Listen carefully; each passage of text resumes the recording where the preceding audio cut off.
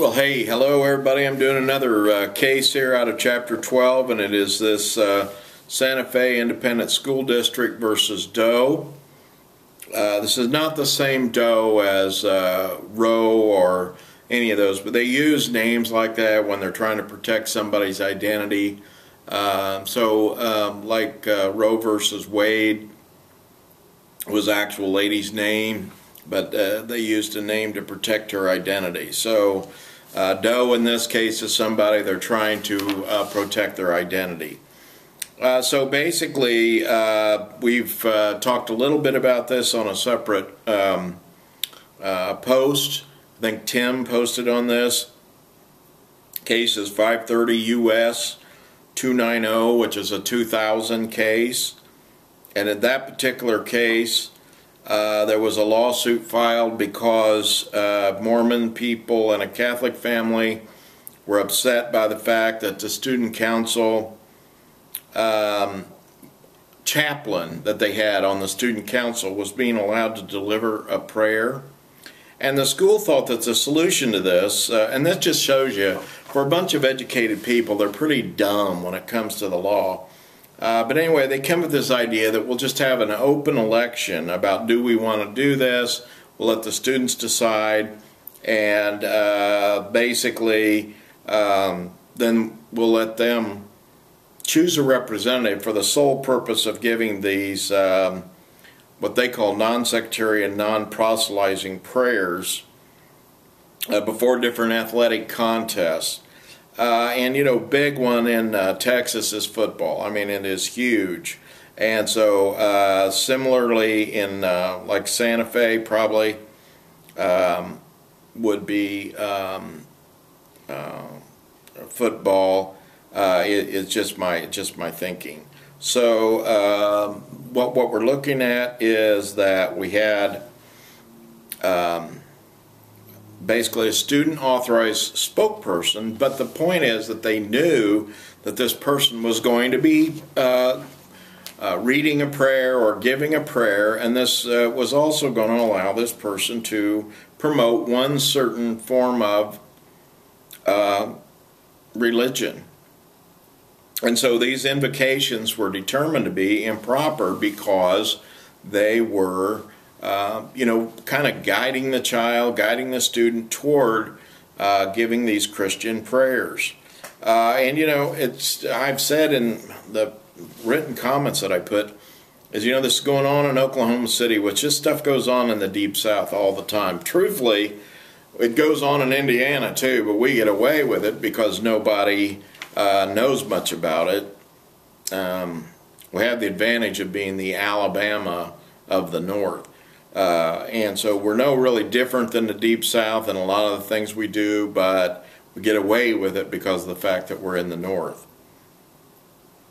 One of the things that, in fact, let me add something. The other day they were, and this happens all the time too, they were talking about something that was going on in the Deep South, and here they flashed a picture of these two guys being lynched on the courthouse lawn, and I happen to know that was Marion, Indiana, where this lynching was taking place, because it's my hometown.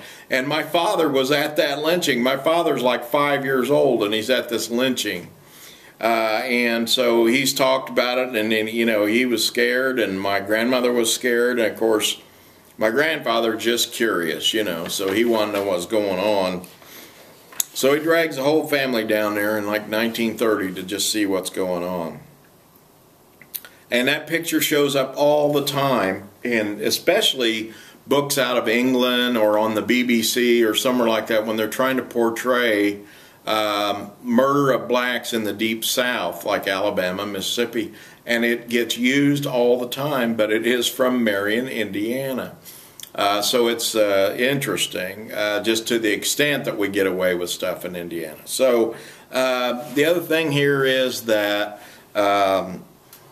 what we're looking at is that if we change the whole nature of this, and we thought about it in the context of a student presentation, just a neutral student presentation. Like I said in my typed comments, What if a student was allowed, let's say that a student was chosen, somebody different every week, maybe somebody had some literary ability, they got good grades in English, whatever, and you wanted to give them a certain amount of recognition, you know, that before the football game they can get up and make a few comments or read something or whatever.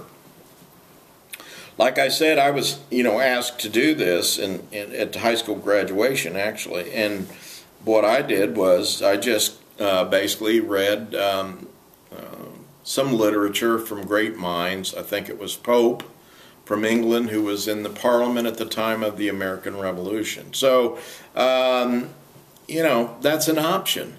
If you're really sincere about saying, you know, we want to give some time for reflection, you know, you can use plenty of things other than prayer. So say the student gets up and reads Yellow Wood by Robert Frost, one of my all-time favorites. You know, two roads emerged from a yellow wood, and I took the one less traveled by. I mean, that's perfect for students that are thinking about graduation and moving on and all these other different kinds of things. So basically, what the court found in this is that it's just too tightly entangled with the Christianity, and then the government is tying them too close together, and so basically it violates the Establishment Clause.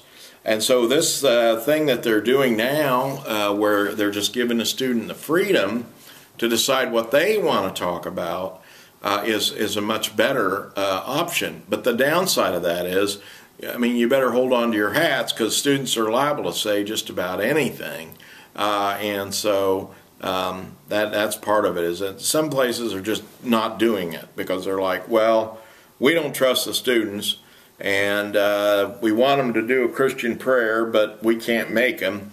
And that's what it's really supposed to be all about, is you're not in a position to make a child do something in regard to religion, when, you know, basically what you're trying to do is give them an opportunity to you know, engage in the arts, engage, you know, for instance, you got a school band, you know, you've got other things like this.